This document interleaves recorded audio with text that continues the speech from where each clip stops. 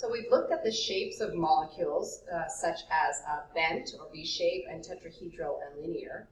And now we're going to look at how the shapes affect the behavior of the chemicals we're talking about. Okay, so we're going to look at something called whether or not the molecule is polar or nonpolar.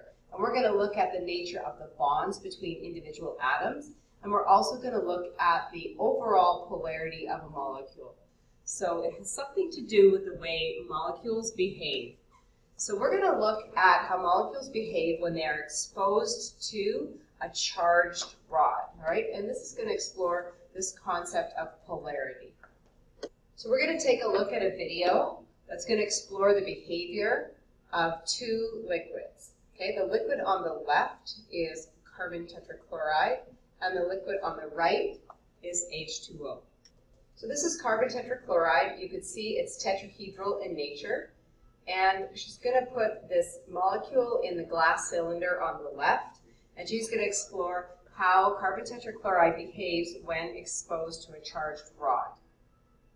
So there's the rod. She's going to rub it full of rabbit fur. That allows it to have a negative charge. And she's going to place that negative charge beside the stream of carbon tetrachloride, which was tetrahedral. So when she puts the rod beside the stream, you're going to see what happens. Right beside the stream, and a close-up of it, you can see relatively nothing is happening to that stream. So when you put a charged rod beside carbon tetrachloride, nothing really happens. Right? Now we're going to explore the difference between looking at how the charged rod behaves with H2O, which we know is bent or V-shaped. So the cylinder on the right is going to contain water, and she's going to put the charged rod right beside the water as well. So same thing, going to take a charged rod, place it beside the stream of water, and see what happens to the water. Notice it's bending. Okay, the behavior of the molecule is very different. And it's the shape of the molecule that allows it to behave in a different way. So here we have water. Water, we know, is bent or V-shaped. And if we look at the electronegativity difference between the two types of atoms, oxygen's electronegativity is high at around 3, and hydrogen is lower around 2. Because of that, the electrons get pulled really tight to the nucleus. You can see they're really close around oxygen, leaving hydrogen only a proton. All by itself, its electron is being shared close to the oxygen nucleus. That means hydrogen we call slightly or partially positive. And the symbol that you see here represents a partial or slight charge. And it really looks like an 8 that isn't finished. We say hydrogen is slightly positive. It's not a true ionic positive, it's just slightly positive. On the other side, we have oxygen.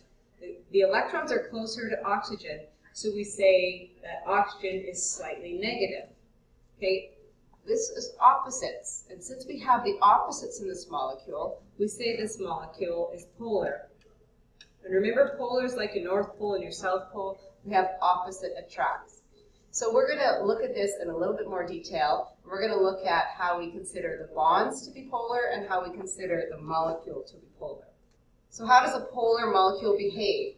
Well, if this is the example of the charged rod on the right, we can see it's carrying a negative charge. And you place the water that we saw in the video beside the charged rod. As you place it beside, it forces the water molecules to become attracted to it, and they will align themselves so that opposites attract. So the positive parts of the water molecule will attract to the charged rods. Okay? And that's what you see a bending. You see a bending towards as the positive parts of the molecule attract to the negative rod. So this is demonstrating a polar molecule. And the next podcast we'll look at how do you decide if a molecule is polar.